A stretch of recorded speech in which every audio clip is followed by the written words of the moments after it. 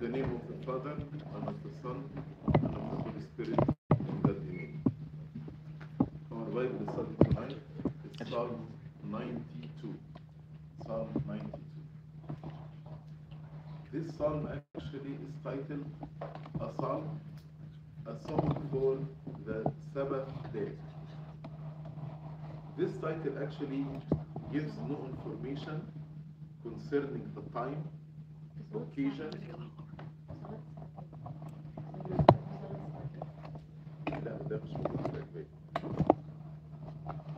So this title gives no information concerning the time, occasion, or even the author's name. It is the only psalm with this title in the 151 psalms. And this psalm, which had its special position in the ministry of the Sabbath, in the temple, reveals the true meaning of the Sabbath for the Jews. Sabbath is the day of worship. It's like our Sabbath now in the New Covenant is Sunday. So the day of worship, sometimes when we think about going to the church, we feel like it's a burden. But you can see in this psalm, it is a day of joy, day of celebration. So it gives us the true meaning of Sabbath for the Jews, which should be the true meaning of Sunday for us, the day of the Lord. It shows that the Sabbath was a day not only for rest, you rest on the seventh day, but for the community of the believer to get together and to worship, according to Leviticus chapter 23, verse 3. It is a holy convocation and intended to be a delight rather than a burden. When we come to church, it's a delightful activity to be with the Lord, not a burden. They say if the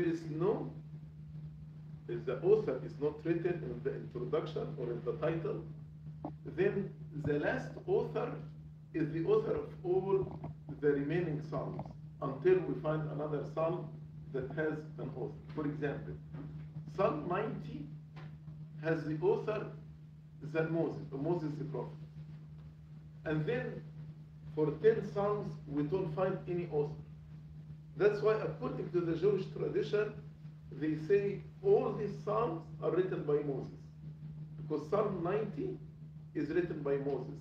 Then 91 by Moses, 92 by Moses, as long as the author is not written. So some people believe that the author is Moses. But again, there is no internal evidence or external evidence. Others say it's written by David because he mentioned musical instrument and he mentioned enemies, and we know David all his life has enemies. And also he mentioned the house and the course of God. So during Moses they built the tabernacle of meeting, but also it exists during the time of David. They believe that the mention of the Sabbath refers to the time of rest which David had from his enemies. So when he said a song of the Sabbath, so means a song for the rest, because Sabbath as a Hebrew word means rest. So David actually was singing this song during the time of rest from wars with his enemies. That is for people who said the author is David.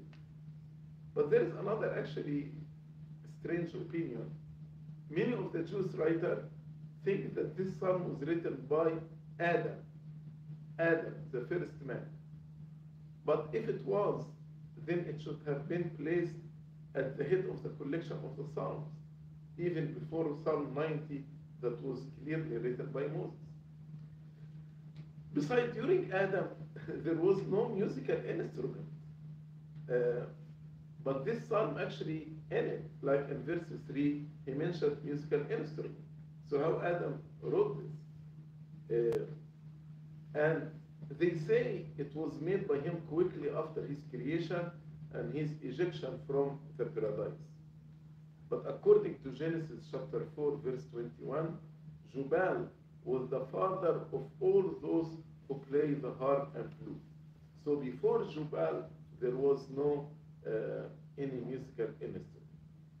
Also, during Adam, there was no enemies, no any number of enemies, and wicked men to rise up against him, according to verse 7 of this psalm. So those who said it's written by Adam, there is no evidence, strong evidence to support this. This psalm is not merely an expression of individual gratitude for personal mercies, because as you're going to read in the psalm, there is attitude of gratefulness, thanksgiving. So it's not about personal experience, but speaks on behalf of the whole community of Israel. It is a psalm of worship. When people get together on Sabbath, they use this psalm to worship the Lord. And this psalm teaches us how the believer should react, live, and feel like servants of God, like children of God. It is a song for the Sabbath day. Therefore, it teaches us how we ought to approach the gathered public worship with attitude of joy, attitude of gratefulness, attitude of thanksgiving. The major theme in this psalm that the people of God should be a people of praise. People of praise. There are those who do not see God for who he is, like the wicked. And their end is destruction. But the people of God, the righteous, will be blessed both now and forevermore. So this another theme in this psalm, the destruction of the wicked and the blessedness of the righteous. This Sabbath psalm is a good reminder of who God is, who we are, and how worthy he is of our praise on the Lord's day and every day. This psalm is just 15 verses from 1 to 3, the duty and advantage of praising God. So, duty, it's our duty to praise the Lord. And there is advantage for us, blessings to us when we praise the Lord. Verse 4 to 6, the greatness of God's work. 7 to 11, the fall of the wicked. As I told you in this psalm, we'll see the destruction of the wicked and the blessedness of the righteous. And 12 to 15, blessing for the righteous. So let's start from verse 1. So can you imagine people going to the temple to praise the Lord? So what they are saying on the Sabbath? It is good to give thanks to the Lord and to sing praises to your name, O Most High, to declare your loving kindness in the morning and your faithfulness every night, on an instrument of 10 strings, on the lute and on the harp with harmonious sound. It is good to give thanks to the Lord and to sing praises to your name, O Most High. So this Sabbath psalm began with a simple but a profound statement. It is good and beneficial for us to give thanks to the Lord. The Lord is the covenant God of Israel, God who entered into a covenant with his people, the creator of heaven and earth. Why it is good to give thanks to God? Because it is the right thing, it is meet and right, it is just, it is befitting, it is proper and due from us to God our King. Also, when we praise God, it brings joy to our heart. It is delightful. It is pleasant for one that loves to praise the object of his affection. For example, if there is a betrothed couple, it brings delight to the fiancé to praise his betrothed as the opposite. In the same way, we love God. That's why it brings delight and joy to our hearts to praise him, to stand in his presence and to praise him. The Bible, the Old Testament was translated from Hebrew to Greek. That's what we call it, the Septuagint, right? Because it was translated by 70. But But there is another translation to the Latin done by Jerome. This translation we call the Vulgate. So the Vulgate is a translation of the Old Testament from Hebrew to Latin, done by Saint Jerome.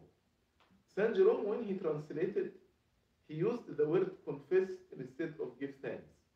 So it is a good thing to confess to the Lord. And Saint Jerome, who did this translation, he said, when we confess to the Lord, we trust in his mercy. And when we sing praises, we consummate the good work. And the Coptic Church begins every service with prayer of thanksgiving. Every service, even the funerals. It is greatly important to start our prayer with praises and thanksgiving because it pleases our God and invites our God to come among us and accept the aroma of our prayer. It gives us the chance to remember all the great and wonderful things that God has done for us. And also, he does it all day and each day. As we read in Lamentation chapter 3, your mercies are new every morning. Your mercies are new upon us every morning. Also, who actually praise God without ceasing? The angels. So, as we say in St. Gregory liturgy, you give to those who are on earth the praise of the seraphim. So when we praise God, we say in the St. Gregory liturgy, count us with the heavenly ranks. So when we praise God, we are exalted from earthly being to heavenly ranks. When we praise God, it's exaltation. Giving man, human being, earthly being, a share in the office of the heavenly spirits. And giving thanks to God should be continuous, not for a specific occasion, but it must be always under all circumstances. When God does good work for us, or even when God chastises us or disciplines us, as St. Augustine says, let him always be grateful, never ungrateful. Let him be grateful to his Father, who soothes and praises him, and grateful to his Father when he chastens him with the scourge and teach him. For he ever loves, God ever loves, whether he cares or threatens. And let him say what you have heard in the psalm. It is good to give thanks to the Lord and to sing praises to your name, O Most High. Ask the people who attend midnight praises. You know, after you attend, you'll find your spirit full of joy. When you sing to the Lord and praise his holy name, actually it gives us joy and delight in our hearts.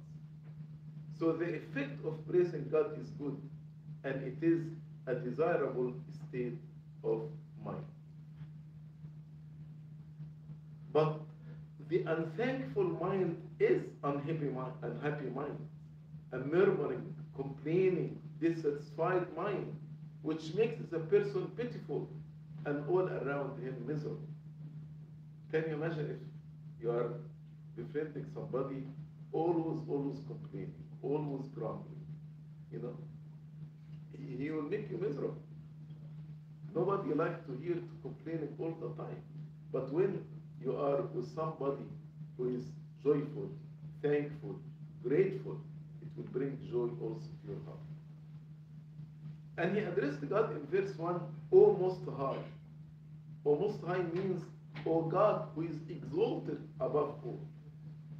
And the fact that God is exalted over all is an appropriate thought when we come before him to praise him. Why you are praising him?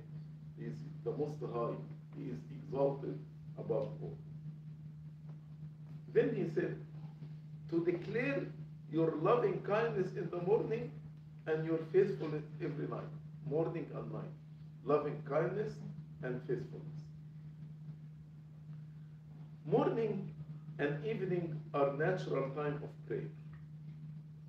That's why if you cannot pray the 7 hours of the Agpeya, at least it is right, it is proper, it's our duty to praise God in the morning and in the evening.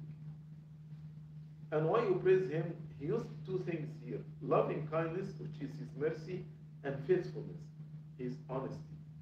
So loving kindness and faithfulness are the attributes which moves God to make and keep His covenant with His people. God made a covenant with us. Don't fear political flood. It's your Father's good pleasure to give the kingdom. Take, drink my blood of the new covenant, which will be given for the remission of sins. So this is a covenant. This covenant is based on His loving kindness, not on our worthiness. And also because He is faithful, He will never break His covenant with us. That's why we praise Him day and night for His loving kindness and His faithfulness. And there is no better preparation for a day than a thankful, cheerful mind in the morning. When we wake up in the morning and we praise the Lord. And the suitableness of worship every morning and evening has been almost universally considered in all denominations, all over the world. The law of Moses provided by establishment of morning and evening sacrifice with the accompanying ritual. And the morning and evening sacrifice are the basis for the raising of incense in vespers and matins, taken based on the morning and evening sacrifice in the worship in the Old Testament. Also, we have the Agpeya. The Agpeya, the 7 hours of prayer. But in the Agpeya, there are two very important prayers, the morning and the night. Proclaiming God's loving kindness and faithfulness is another way to give thanks to the Lord. So give thanks when you praise Him and you thank Him, but also to declare to others the loving kindness of the Lord and faithfulness of the Lord. That's another way to express your gratefulness to God by speaking about it and declaring it to others. And this declaration is not only to be made on a good days when you feel good or a good night, but every night and every morning. St. Augustine observed on this passage and says, the Father loves His children no less when He threatens than when He cares for them. Nor should be less grateful to God when He chastises us in the time of trouble than when He heaps favor on us in our prosperity. So if God is chastising us, it's for our benefit.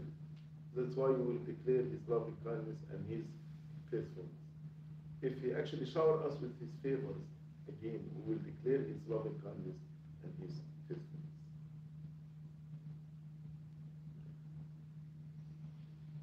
Music is a symbol of joy.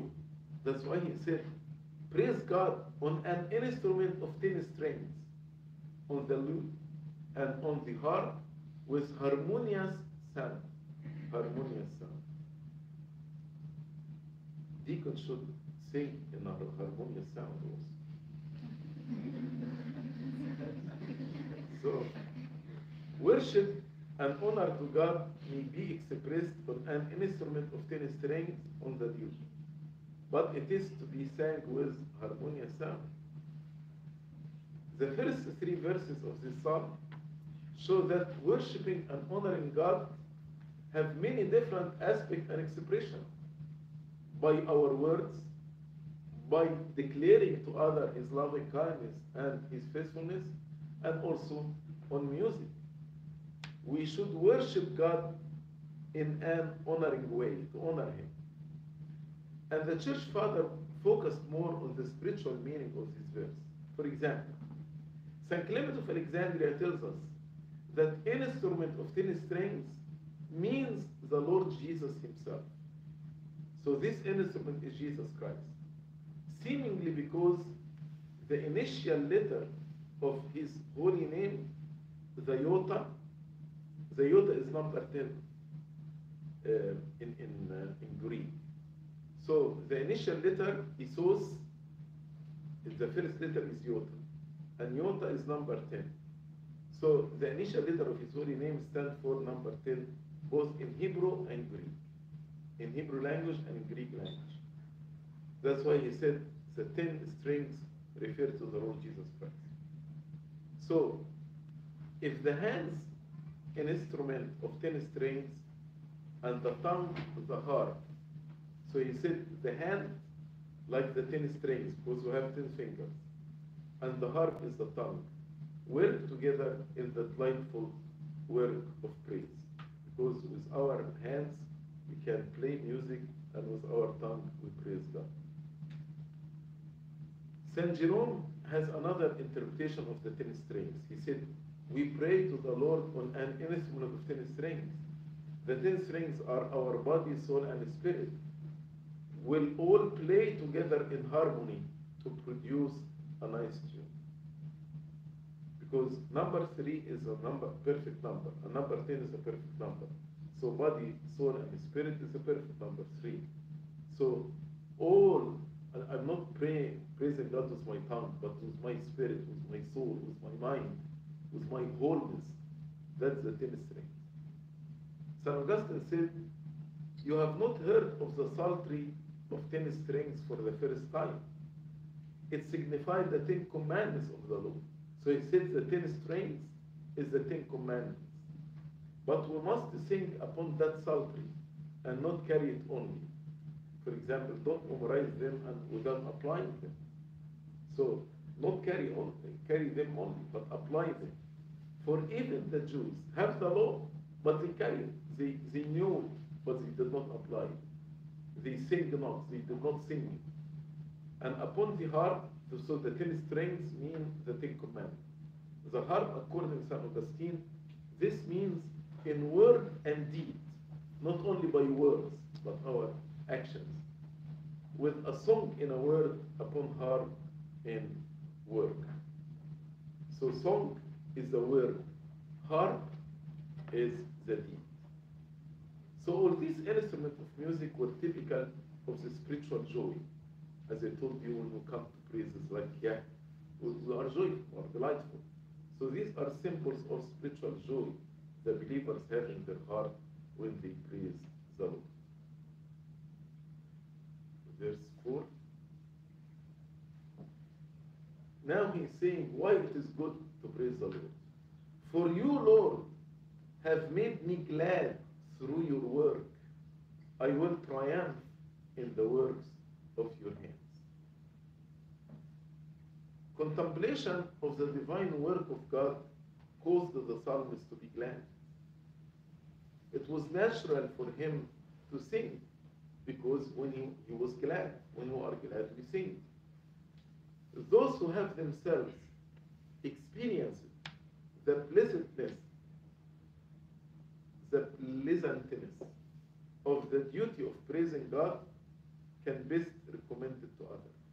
When you experience the delight and the joy of praising the Lord, you will encourage others to come and praise the Lord with you. He said, you made me glad because of your work. You made me glad through your work. It may be the work of creation when we reflect on the creation. The finishing of the creation was on the Sabbath. That's why every Sabbath he remembered the creation that was fulfilled on the Sabbath. And the Sabbath, the day in which the Lord rested, is the day designed particularly to commemorate the creation. And here the focus is entirely on God, not on the self, your work, O God. And he said also, triumph. I will triumph in the works of your hand. So the triumph is found not on what we do for God, no, but on what God has done with his own hands for us. Again, The triumph is not in what we do for God, but in what God has done with his hand for us. The psalmist had been studying the beauty of God's work, of the heavens, the earth, and all creation, and he had been delighted with the work of God. But it was not God's work that delighted him only, but it was in God himself he delighted. Not only in his work, but in God himself. Because the works of God led the psalmist to reflect on God's own infinite beauty. That's why in verse 5 he said, O Lord, how great are your works. Your thoughts are very deep. Now he is reflecting on God himself. Your thoughts, not your works only, but your thoughts are very deep. So the psalmist was pleased, overjoyed, and will therefore daily exalt and praise God in the works of his hand. And he thought, your thoughts are very deep. The thoughts behind this creation, behind the economy of salvation, behind every work are very deep. Your plans, your purpose, O God, as it is clear in your works of creation and providence, are too profound for man to understand them. It is beyond our comprehension. Who can comprehend all this work or the thoughts except God himself?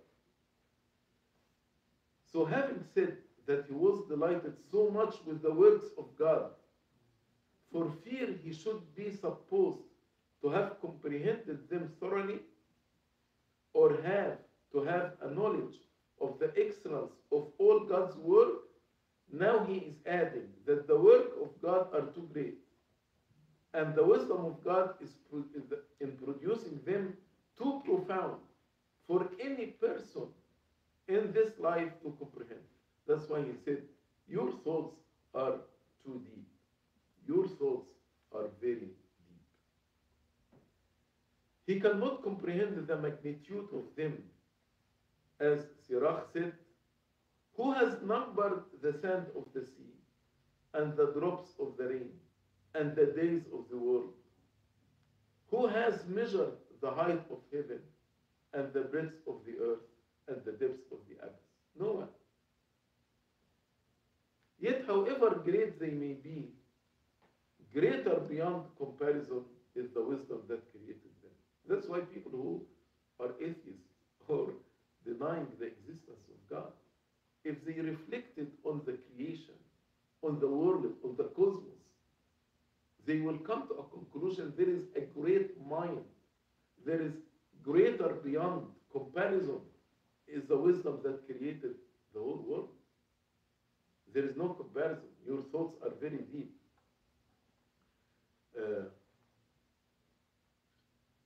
That's why in Sirach, after Sirach reflected on the numbers of the sand, number of the raindrop, he said, who has examined the wisdom of God which precedes all things? No one.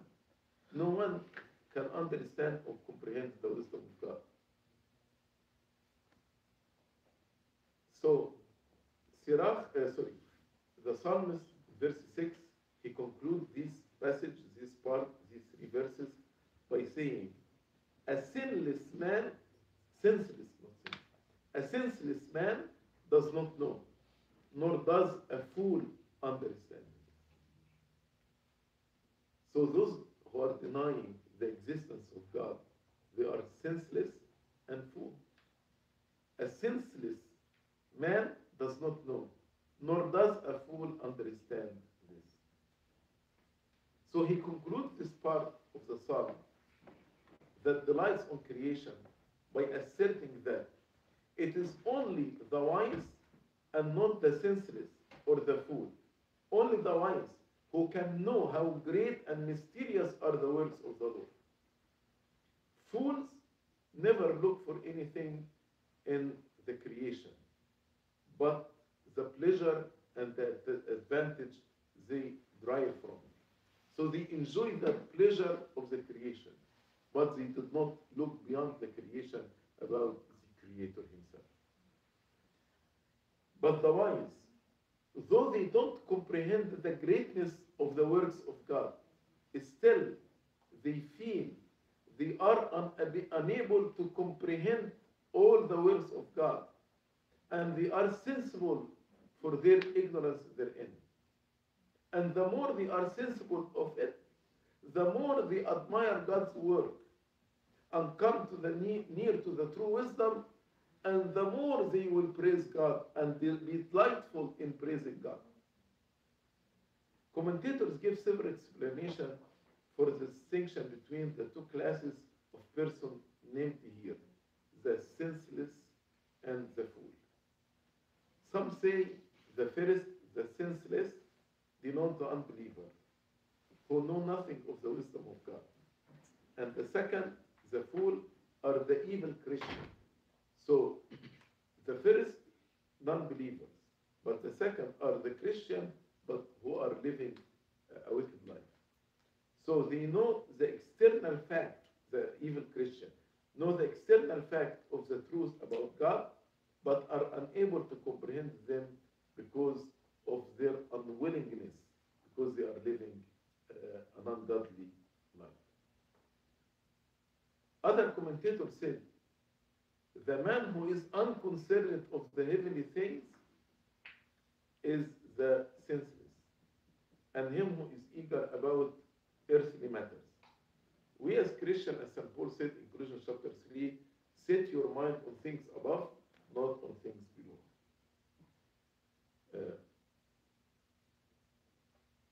So the senseless, those who are not concerned about heavenly things, and the fool, those who focus only on earthly matters.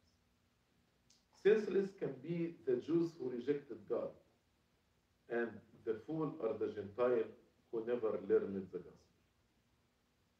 So it is explained to denote the man gifted with worldly wisdom, but who is poor of spiritual knowledge. So the senseless, an intelligent person, but he is lacking the spiritual knowledge. And the fool is the man who has neither the wisdom of this world nor the heavenly wisdom. So if our joy is in the things of this world, and we do not find our joy in God, then we are senseless enemies of God, or we don't understand. Verse 7, now from verse 7 he will speak about the destruction of the wicked. Since he mentioned the senselessness and the fool, so he will speak about the destruction of the wicked. When the wicked spring up like grass, and when all the workers of iniquity flourish, it is that they may be destroyed forever. So verse 7 introduces the statement of the truth. The senseless man does not understand which is prosperity of the wicked. But the prosperity of the wicked is momentary, and they will be destroyed forever. So the fool and the senseless, they will not understand that the prosperity of the wicked are just for a moment, very temporal, very transient. So the psalmist so many times when the wicked seem to prosper and flourish, they grow quickly like grass and seem to flourish. Yet he also knows that their prosperity was only to lead up to their destruction. It is that they may be destroyed forever. So the meaning here is not that the purpose of their being thus made to flourish is that they should be destroyed, but this will be the result. There is a difference between the purpose of flourishing, like you bring a cow and feed the cow in order to slaughter it. No. The meaning of this verse, no. God is not making them flourish in order to destroy them. No. But he's saying their flourish, when they flourish or they are prosperous, it's just temporary. The end result of it, they will be destroyed because they are not righteous. be happy in another world, even if, like the rich man and Lazarus, he was prosperous all his earthly life, but not in the eternal life. So they will not be happy in another world by their prosperous and prosper wickedness here. There is no Sabbath rest of mind or of future happiness awaiting the wicked. We here on earth, we wait for our rest. Here the world of trouble, world of labor. But the paradise is a place of rest. When we say repose their souls, means give them rest, water of rest, ma'ar. So for the wicked, there is no rest of mind or future happiness awaiting in heaven. Verse 8, after he said they may be destroyed forever, now he's comparing them with God. But you, Lord, are on high forevermore. So in contrast to the wicked, who have only temporary prosperity, God is set on high forevermore. So God's position is quite different from that of the wicked. The wicked, their elevation is temporary, but God, he is the most high forever. Most high forever means he is untouched by any change. Not like the grass of the field, but he is the most high. He is not one that he can perish, because he is forevermore. Verse 9, for behold your enemies, O Lord, for behold your enemies shall perish. All the workers of iniquity shall be scattered. So, God's enemies counted God as a mere man, and they think they can slay God, and his memory can be blotted out. But like they thought after they crucified him and put him in the tomb, it's the end. But his very death itself was the overthrow of his spiritual and human enemies. He bound Satan, and this was the destruction of the Romans and the Jews. So he said the word behold here twice. Behold your enemies, O Lord, for behold your enemies shall perish. The word behold implies the suddenness of the change, as if he said that they so thrived and flourished will perish all at once. How fearful is it to become an enemy to God and a friend to the world? Because friendship of the world, as St. James said, is enmity to God. Do you not know that the friendship of the world is enmity with God? Whoever therefore wants to be a friend of the world, make himself an enemy of God. James 4:4. Then, if we know that the enemies of God will perish, who wants to befriend the world?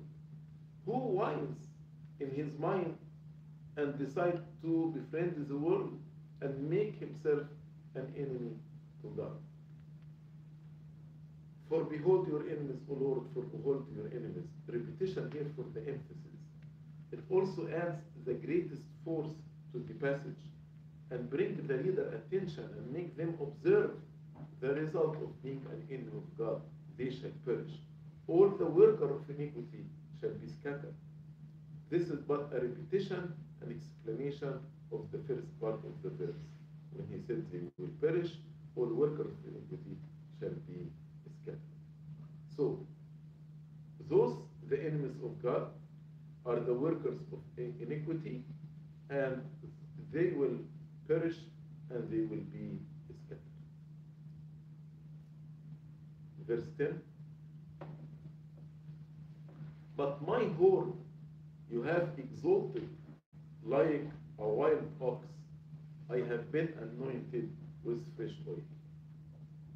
Now, the psalmist contrasts the fate of the just, the righteous, with that of the wicked, and show that they will one day be exalted by divine providence and justice. So the righteous will be exalted, even if they are not exalted here on earth, like the Lazarus and the rich man. But when both of them died, who was exalted? Lazarus, not the rich man. The horn is a symbol of strength and might. That's why he said, my horn, my power, my strength, you have exalted. It is you, not me, like a wild ox. So the wicked are destroyed, but the righteous have their strength exalted by God. Again, this can be applied to Christ. The horn of salvation raised up in the house of David.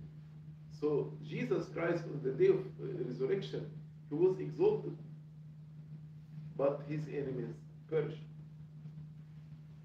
Also may refer to the exaltation at the right hand of God and the strength and the glory of the kingdom of God.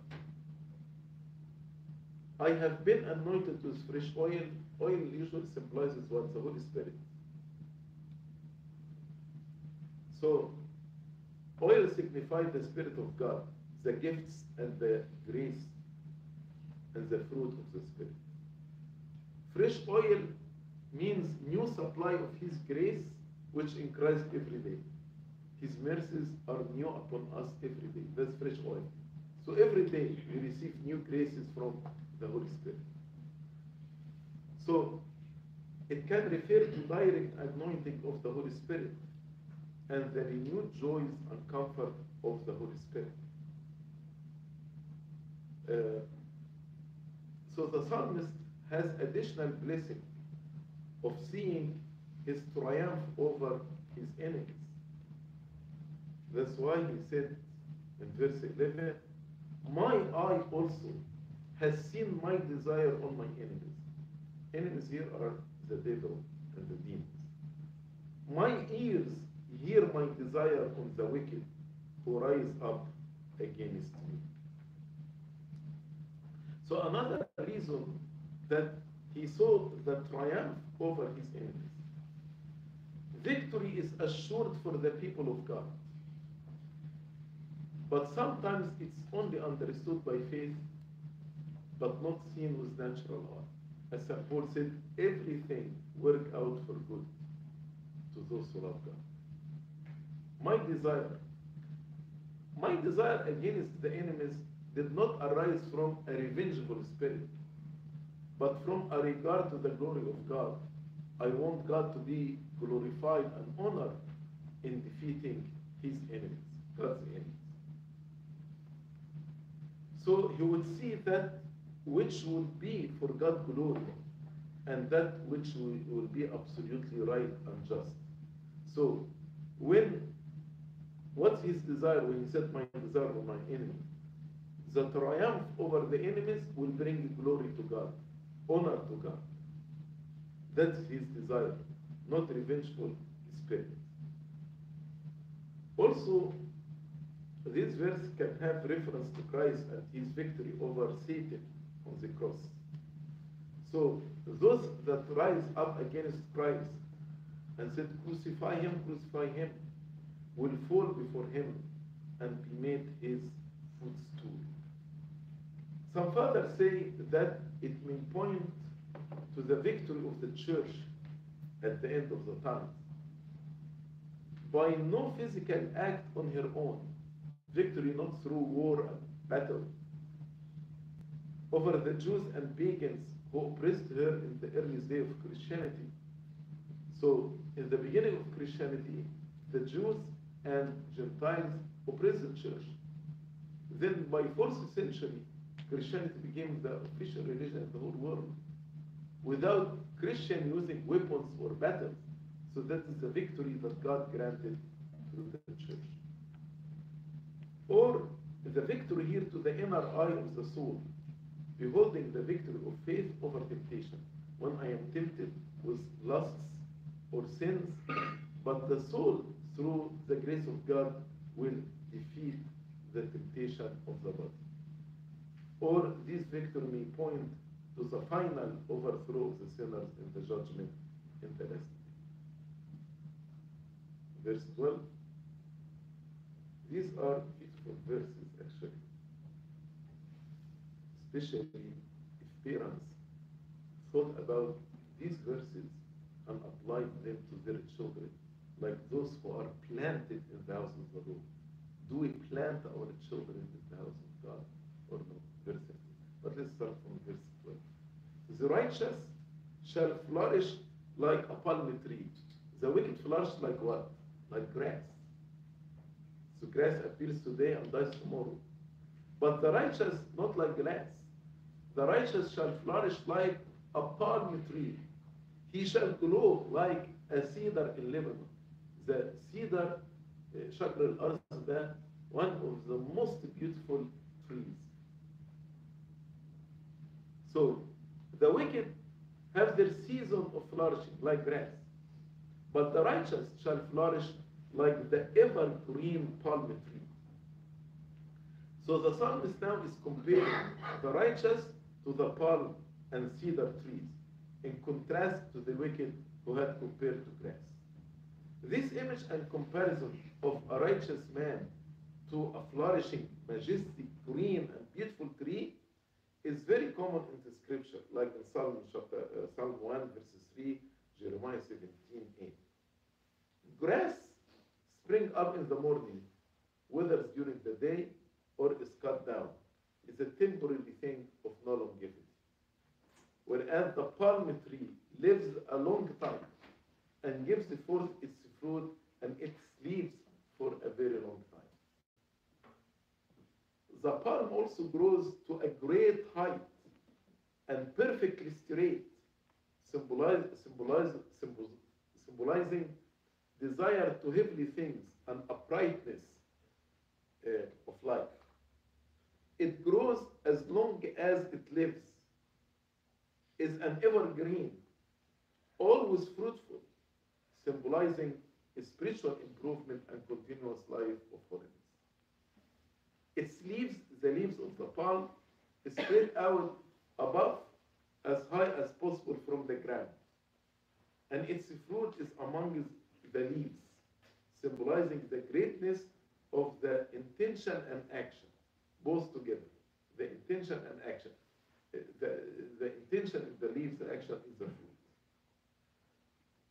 And every part of it is good for some purpose. Every part in the palm tree. Showing that in a holy life, every ability, every talent, every opportunity will not go to waste. Everything is beneficial. The palm tree never bends before the storm. When there is a storm, you will never see a palm tree bend. It's a symbol of victory. The children of God, when there is storm or hardships or affliction, they are like palm tree, strong. So the wicked thrive and prosper for a while, and then they will be thrown into fire like the grass. But the righteous, like the palm tree, shall flourish and hold leafy green and bear the sweetest fruit forever. The cedar, on the other hand, in its vast spreading amnesty and majesty, in its deep roots, sweet aroma, incorruptible wood, and its great longevity serve as a type of other attributes of the righteous.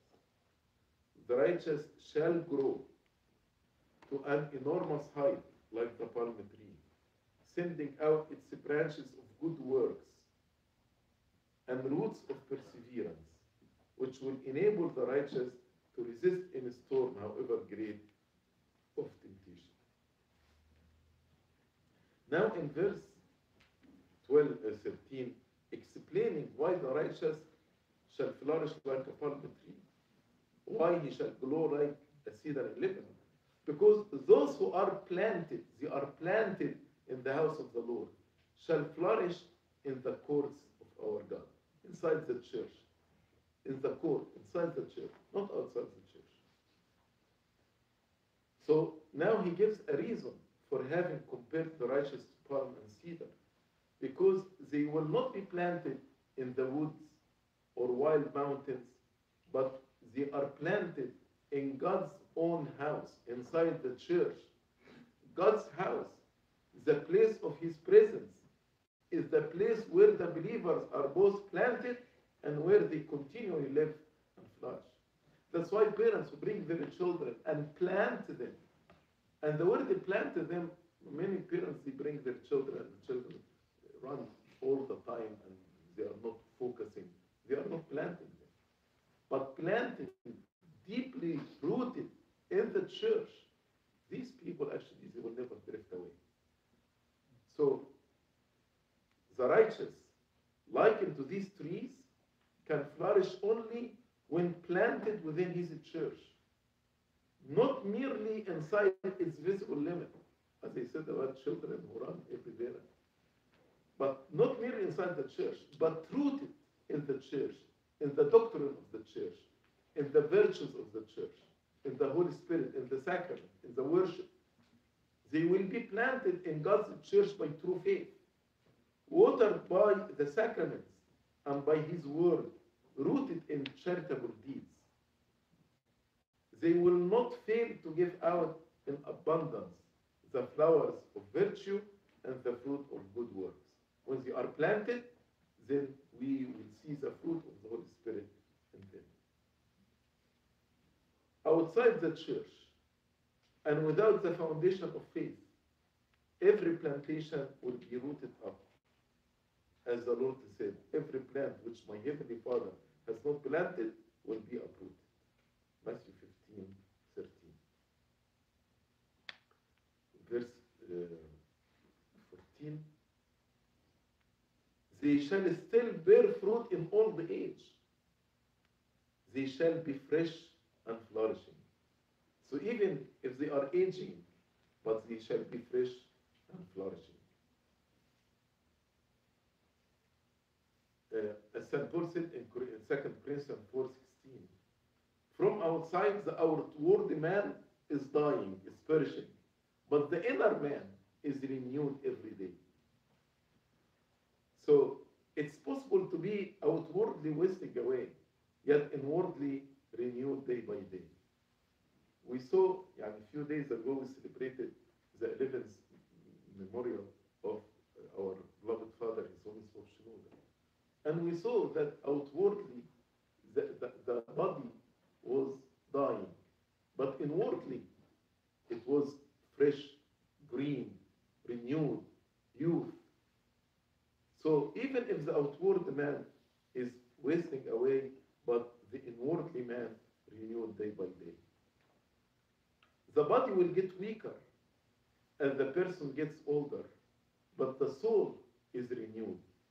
As we read in Psalm 103, verse 5, who satisfies your mouth with good things, that your youth is renewed like the eagles. So here reference is made to that distinguishing attribute of the palm tree. What is the distinguishing attribute of palm tree? It never ceases to bear fruit. So even in old age, the righteous continue to bear fruit like the palm tree, however old it may be. Its produce is more abundant in its latter years. So the palm tree, the older it gets, the more fruit it will have. While the cedar, though not a fruit-bearing tree, continues to spread in size and greenery to an old age. So signifying the constant vitality and fruitfulness of the church and of the holy soul to the end of their earthly time, to the last breath. Again, we saw Pope Shenouda until a few days before his departure, giving sermon and preaching. So, to the last breath, they are vital, fruitful, and they bear fruit of the Spirit in their life.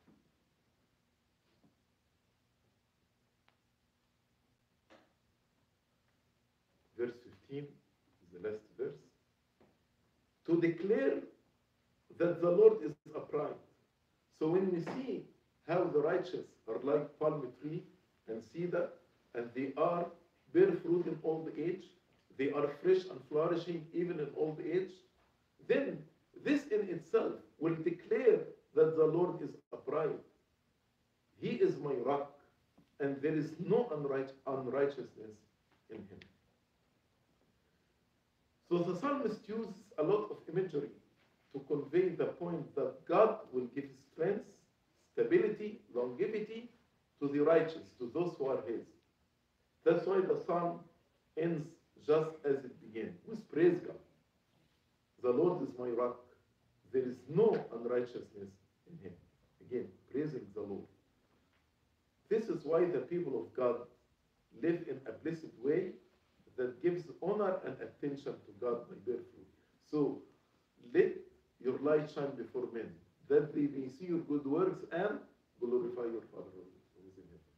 So when we live godly life and we bear fruit, this will bring glory to God, to declare the Lord is upright. So it isn't to draw attention to ourselves as wonderful people, but to make known and declare that the Lord is upright, that they may glorify your Father who is in heaven. This mercy to the aged righteous proves the faithfulness of their God and leads them to show that the Lord is upright by their testimony to his continuous goodness to them even to the old age. The happy and flourishing old age of the righteous is a strong indication of God's faithfulness and truth, showing that he keeps his promises, never forsake those that put their trust in him. It's written about Moses in the book of Deuteronomy. He became 120, but his fidelity never disappeared from him. The Lord is upright. Well, how does the fruit bearing of an aged Christian show that? Or why it shows that God has kept his promise? Why that the fruitfulness of each person proves that the Lord is upright? I tell you why. Because God has promised that he will never leave them nor forsake them, even in the old age. God has promised when they are weak in their old age, then they shall be strong through the grace of God. Has promised that if they seek him, if they seek God, they shall not lack any good thing. For though he allows the wicked to prosper for a while, he will in his own time exercise the judgment of his justice by rewarding the good and punishing the wicked.